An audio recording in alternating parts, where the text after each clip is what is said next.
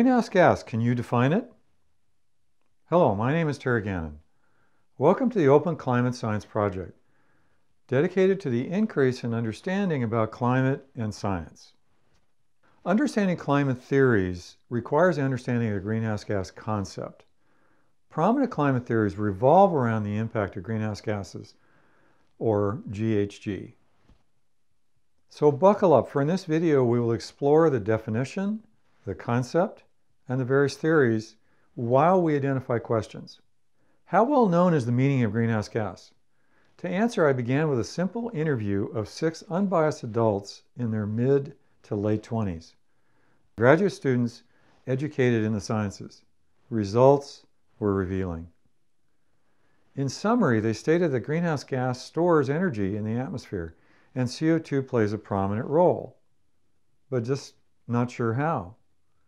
And they understood there are greenhouse gases, but was unsure as to how this related to the atmosphere and any warming.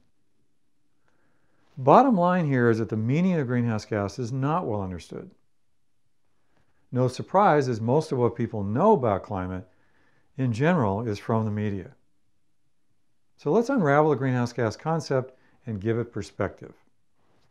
We begin with an actual greenhouse. What is a greenhouse and its purpose? It's very simple: reduction of heat loss due to a closed environment.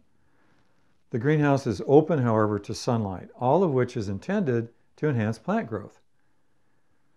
The glass simply slows the heat from escaping, so the glass barrier is key, and the reduction of heat loss is the key result. The gas in the greenhouse is, however, not what is meant by greenhouse gas. Definition of greenhouse gas. Let's look at what is online as a definition. A greenhouse gas contributes to the greenhouse effect by absorbing infrared radiation. Sunlight warms the Earth's surface, and some of the heat loss is through infrared radiation, some of which is absorbed by greenhouse gas. Okay, what happens next?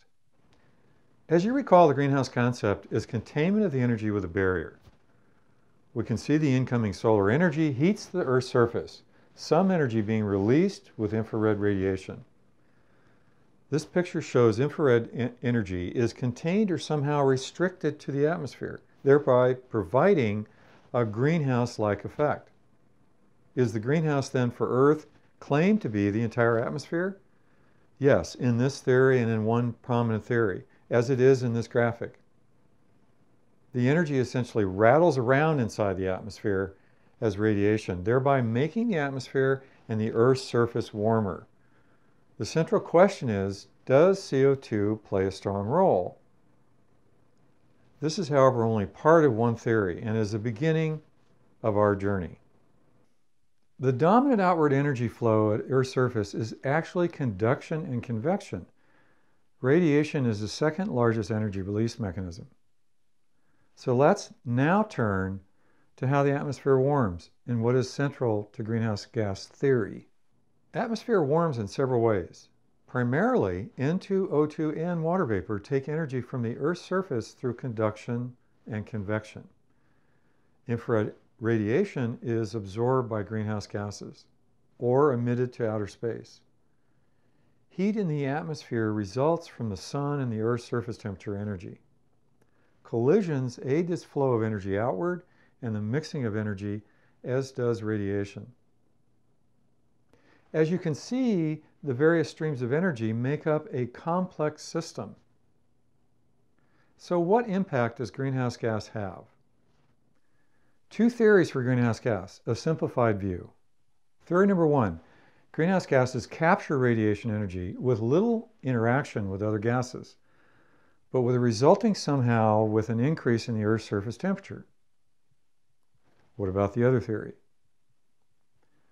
Greenhouse gases capture the energy, but have high rate of collision with other gases and do not store much additional energy beyond being a gas in the atmosphere.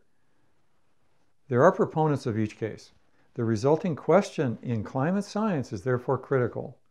Which condition dominates?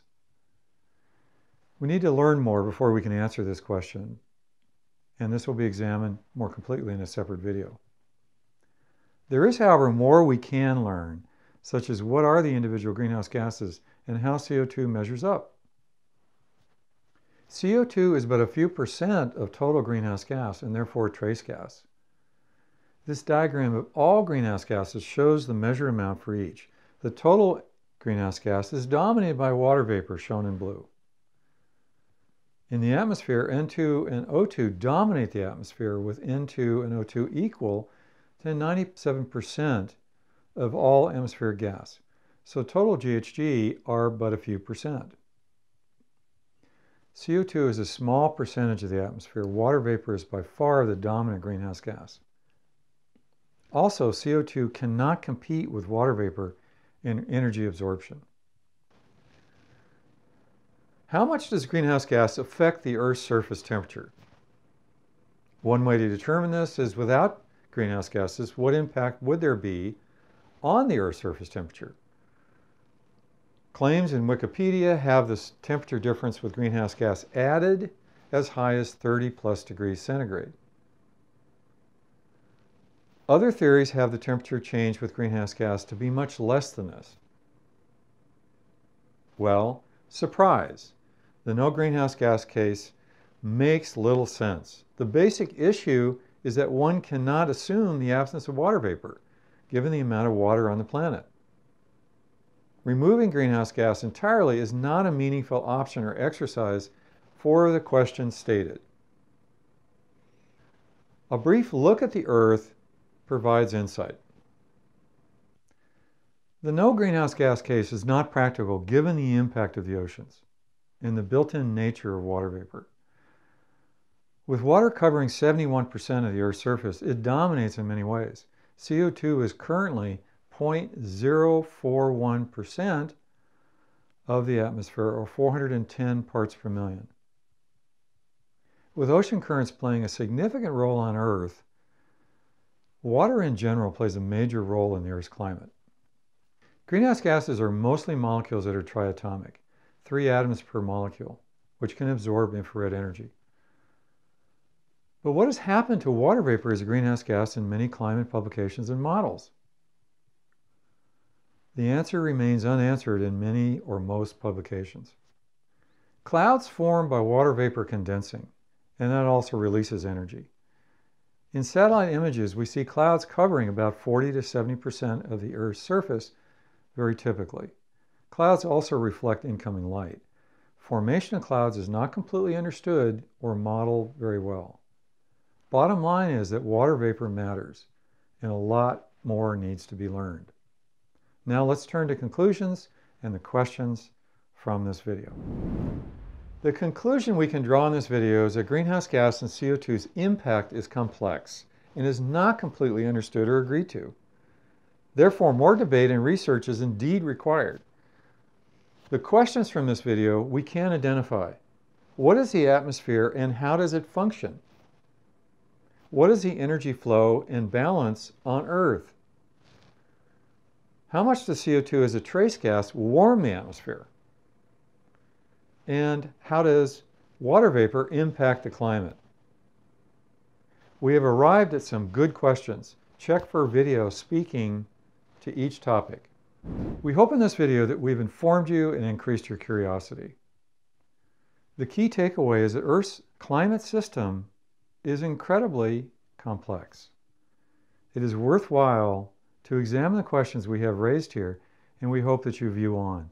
Please check out our other videos on our website, and thanks for watching.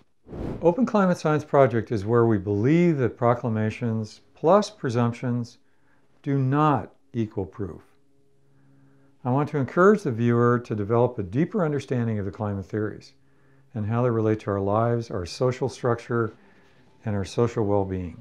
And please visit climateintro.com website to find out more and for more videos. Please subscribe to our channel as it develops. Open Climate Science is unaffiliated with any other organization.